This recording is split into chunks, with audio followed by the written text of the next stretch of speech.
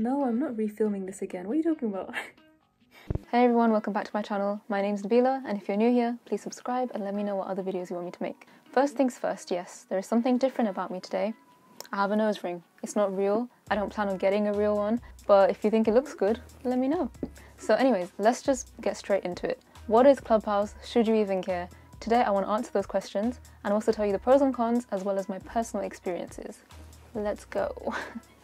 So first of all, what is Clubhouse? Well, it's an app that allows you to connect with others around the world using audio. If you try to sign up for it right now, this is what you would see. It's quote-unquote an exclusive app because you need to be invited by someone else who has your phone number and they can let you in. They nominate you, and then once they've done that, their name appears on your profile. Once you do sign up, you get 2 free invites to invite other people. They have to be iPhone users, and in the future I'm sure it will expand into Android as well. And then over time you get sent more invites, and I've noticed that also you can let in some of your friends who are on the waiting list if they have your mobile phone number. You've probably heard of the app by now. By the time you're seeing this, you might actually be on it yourself. I've seen it gradually expand, and it's often referred to as like being in the queue of a club, so you want to get in but you don't know what's going on the inside. And I hope I can break that down for you today. Let's talk about some of the key terms that you'll see on Clubhouse. First one, a club. What is a club? Well, a club is a place where like-minded individuals can go and share their thoughts and discuss things. So there might be a club for language learning. This is the example I'm going to keep using actually. Language learning clubs. There are quite a few, and they will host regular rooms based on the topic of language learning. So the next term is rooms. A room is basically a space where you can talk about things. That's the main place on Clubhouse, is all these different rooms, hosted by different clubs, or sometimes just hosted by people who want to make a room. Like I could make a room right now, or you could make one if you're on the app. You don't have to be part of a club, but you can make a club if you want to. So for example, one of the language learning clubs that I'm part of hosts daily rooms where people can practice their languages, like Jamaican, Hindi, English, French, Russian, Chinese, like basically a lot of different languages. And that's recurring every day. So we've talked about clubs and rooms. Another word that comes up a lot is pinging and pings. It's kind of self-explanatory. Like when you get pinged into a room, you get invited to a room basically. Like you can get a notification from one of your contacts pinging you to a room if you're just scrolling on the app, or maybe if you are in a room already, and they'll be telling you, hey, I think you might enjoy this, or hey, I want you into this room to boost the algorithm because I need more people in it. Yeah. But basically people can ping you and try and direct you to their room if they think that you might benefit from it. Another one, moderator. So when you make a room, you become a moderator, and you can assign other people to be moderators with you. You don't have to have loads, sometimes it's just one person, but basically it's in the name. They moderate the room, they keep the conversation flow going, and they try, well, in essence, they should try and keep everything under control when things get out of hand. They can also unmute people's microphones or let people speak. They can invite people to the stage to speak. Yeah, they have a few more controls that people in the audience don't have. Audience versus the stage, 2 more terms. So if you're in the audience, you're just listening. You don't have the chance to speak, but if you raise your hand, you can let the moderators know that you want to speak and they can invite you to the stage. The stage is the place where anybody who is speaking is basically on. That's the platform, it's above the audience. Yeah, it's the stage, so if you want to speak, you can go on the stage. Not everybody on the stage has to be speaking though, because they can just mute their microphones. Another thing you might hear sometimes when you're in a room is resetting. What does that mean? Well, I think it's a word that came about by the users of Clubhouse, which is how language games work, I guess. Resetting is basically when a mod or someone who's been in the room for a while will explain what's going on in the room, especially for new members or people who just joined in and are a bit confused. Because sometimes it's in the title of the room, you can figure it out quite easily. If it says Clubhouse X Factor, which is one that I've been in, and I got the crown by the way, but it was a small room. You would expect people to be singing in a room called Clubhouse X Factor. But in other rooms, it starts off with one topic and then tangents form, and then you kind of lose track of what's going on. So that's why you need to reset the room sometimes. For example, if I was to reset this video right now, I would be like, for anybody who's just joining me, I'm talking about Clubhouse. That's about it. So there's a lot of different functions on the app as well. For instance, when you swipe left, you can hide the room. Also, another thing to note is about the clubs, you can apply to make a new club.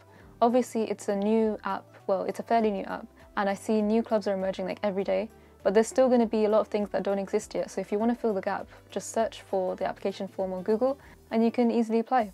At the moment, I think they're quite overwhelmed and there's a backdate with lots of people applying to make clubs, so don't expect it to be approved straight away. I applied for one, I still haven't heard back, and if I do, I will let you know what that room was. Well, what that club was, sorry. So let's move on to some of the positives now, and I think there are quite a few. I was reading an article a few weeks ago which said that audio may be the future of social media, and I think this app tries to do that. Did it succeed? I don't know, you tell me. I think this app is interesting because, it connects people from all across the world and allows people to share their views on different topics. One of the pros that I've heard some people talking about is that you're able to room hop. So if you're in a room, particularly if you're in the audience, and you're not really interested in what's being said anymore, or you just want to explore a different room, you can easily leave. I think it's called silently leave, so it doesn't really disrupt anyone else. And that's fine, so you can room hop and listen into lots of different conversations. Another positive of this app is that it gives people a chance to speak. A lot of people who wouldn't be inclined to engage in a video dialogue or something else online, they feel a bit more anonymous and it just feels a bit safer. Also, you don't have to try and look good or whatever. You can just lie down and be talking and it's really chill. Whereas something like House Party, which was popular the last lockdown, and I can't lie, I'm kind of glad that it's died down since then. I think that one was a bit more intimidating because you're usually with your friendship groups and then it might expand and you don't know who these people are, but they can see your video and it's just a bit awkward. So yeah, I think that's another plus of this app. Some other really big ones are networking. I've seen a lot of people make professional connections, and of course there's rooms for those kind of things as well. Dating, there's rooms where people shoot their shot and all that kind of stuff, so that's another positive. And then making friends. I've made some good friends already and I haven't even been on there for that long, so that's another really great thing.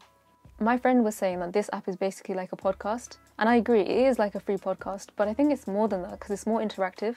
You can turn off your screen so you're saving battery and the light isn't flashing in your face. You can also chime in to the different discussions that are happening, so it's more interactive and a bit more engaging. But yeah, there is a wide variety of things being said all the time. You're watching this a week later, but yesterday Elon Musk came for the first time and gave a talk, and that almost broke the app. Everyone went crazy and I think the app was crashing quite a lot. Another thing is that I think the app gives people a chance to change their perspective on different things, or at least hear things from different sides. I was in a room where a Muslim was talking about why he voted Trump, and that was quite controversial and a lot of people didn't agree with him, but I think it was interesting to hear his point of view.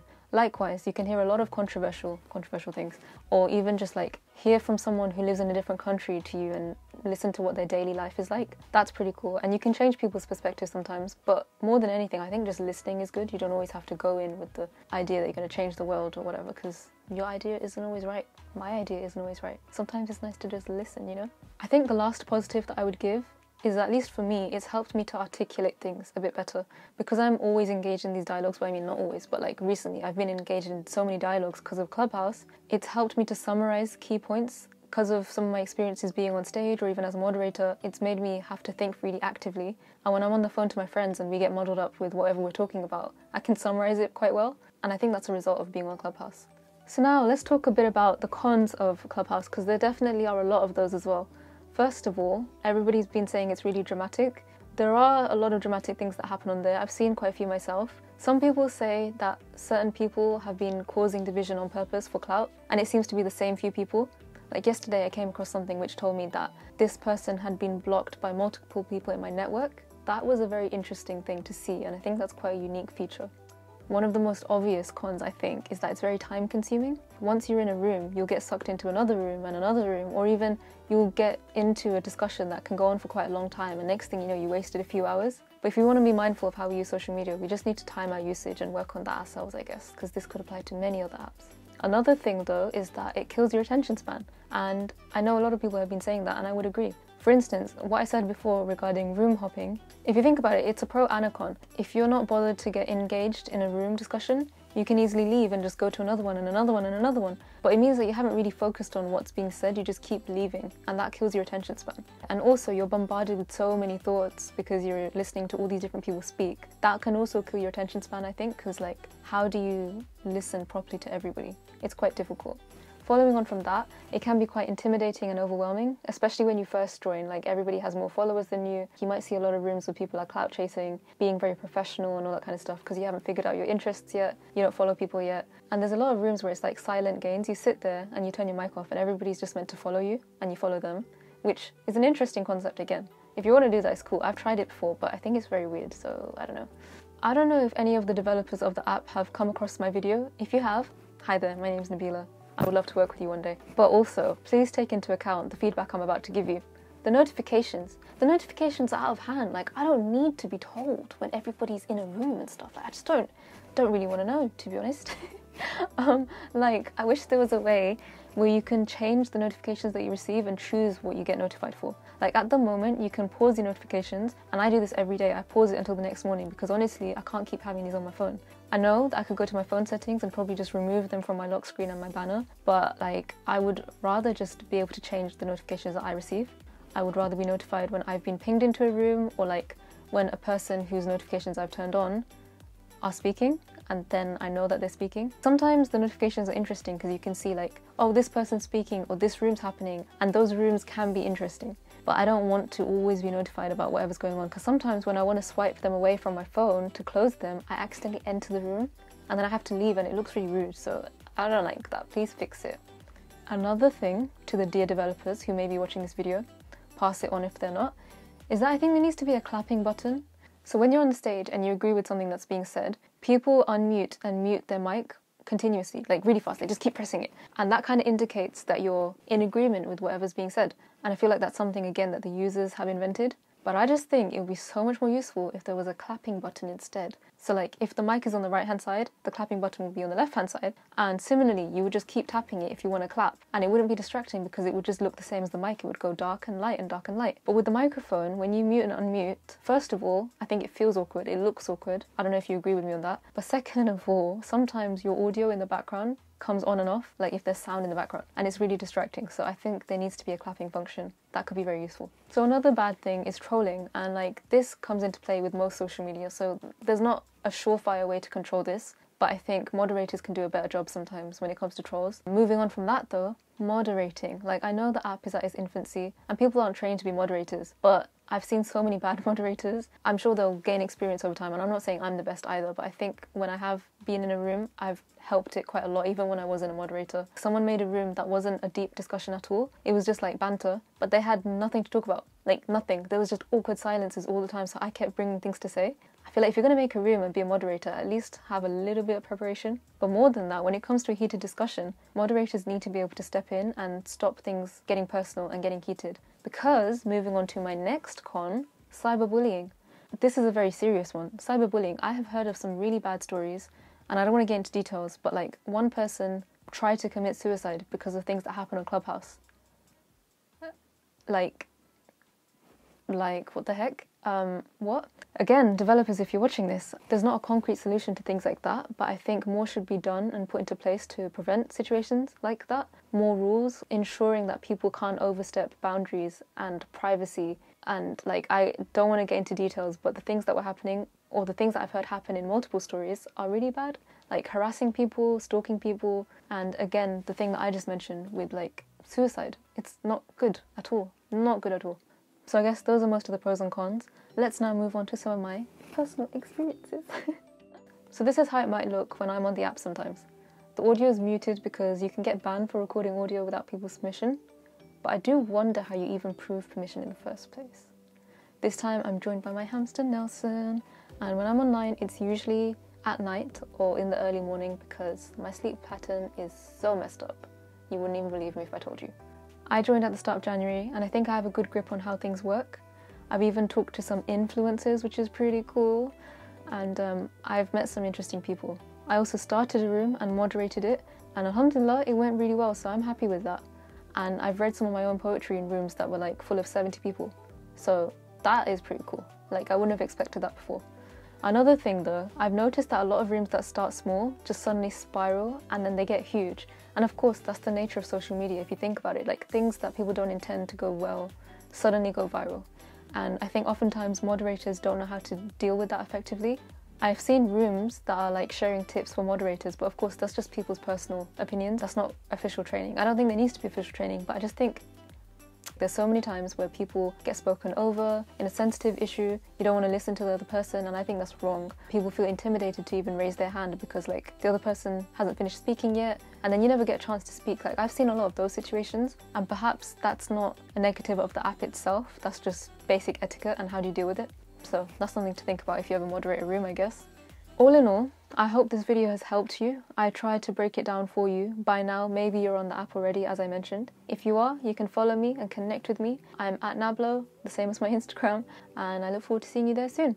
Before I end the video, I just wanted to end by saying, I don't know if you noticed, but the jumper I'm wearing today is to recognise the farmers of Punjab and the struggles that they're facing. This particular jumper was created by the Cambridge University Sikh Society. I made a donation to them, they gave it directly to the farmers, and I got this. I've left an article in the bio. Please read it if you want to know what's going on. If you can financially contribute, then please check out some of the charities doing work over there. You know, consider donating to them. Farmers, they do a lot more than we even recognize, not just in Punjab, of course, like across the world. Farmers feed us, they're so essential, and their struggles are being overlooked right now. In fact, they're just not being appreciated. So if you can, please read the article. That would be great. And share this video with anybody who might benefit. If you enjoyed it, leave me a like, and see you next time.